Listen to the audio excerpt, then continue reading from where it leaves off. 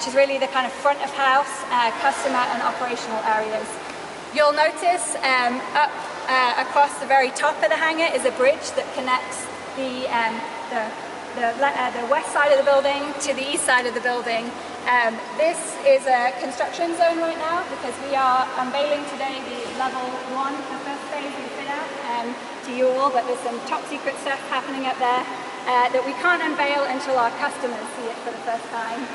So we're actively working up there. You'll have to look forward to coming back on another trip for them.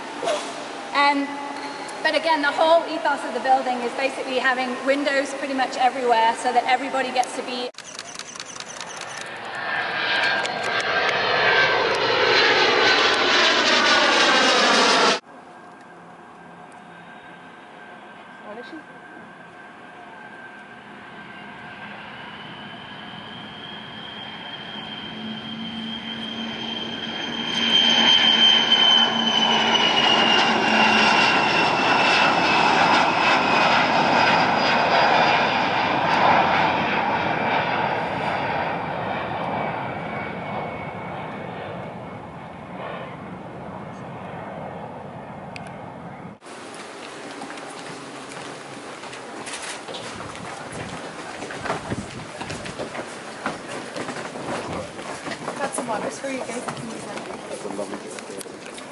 So I'm just going to hold you there just for 1 second, or well, probably a little more than 1 second. But as you can see here, there's various things that become immediately apparent as you come through that amazing opening into this space. The first one is the amazing landscape that we see behind us. You know, it's a beautiful part of the reference to the location. Dan's already talked about the importance of the location, the history. But of course, your experience now as future astronauts is just layering up those additional elements of history and the importance of this location and introducing space commercially. So we've got a wonderful opportunity here to really express what the culmination of this training has been before we take you over to Spaceship Unity, which is going to be held at the southern end of the runway there. We've already seen differential braking. So basically, they tap on one set of brakes to slow that side down, and the other side will rotate around. So they'll do a really good job of tracking the center line, but you might see just a little bit of wiggle as she comes at us. And the other cool feature about this taxiway is at some point, take a look at the building behind you, and it acts like a mirror. And so the pilots actually can look ahead in the mirror, and they usually are able to taxi in pretty straight because they've got a great reflection in front of them.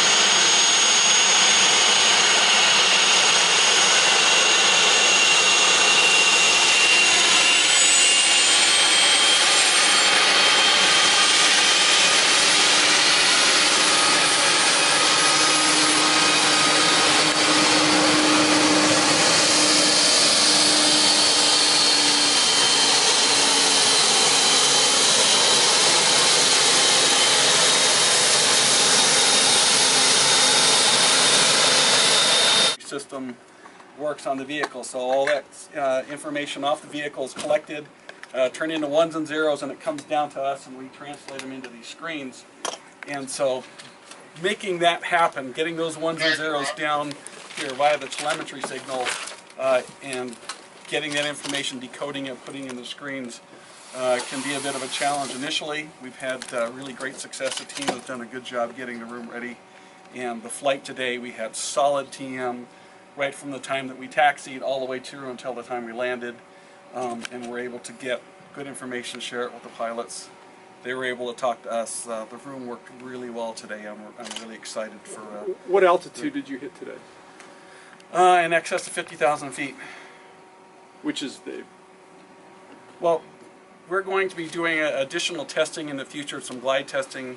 That's kind of one of the altitudes that White Knight 2 is capable of flying to, so the pilots were up there.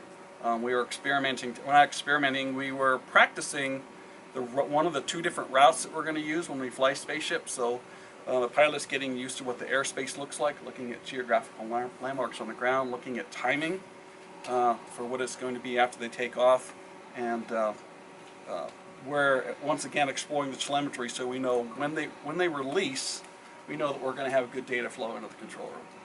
And all of that looked really, really good today. Yeah, we talked about it a little bit earlier, but today was really a simulated flight mission for when we have Spaceship here, because a lot of the reasons of us bringing White Knight 2 down early is to do all the checkouts ready for when Spaceship comes and we can complete the flight testing ready for commercial service. And so actually when we're only flying White Knight 2, you don't need nearly as much of the setup here, but we really wanted to drill it and run it today and make sure that all of the ground and air infrastructure was fully working ahead of when Spaceship gets down here as well.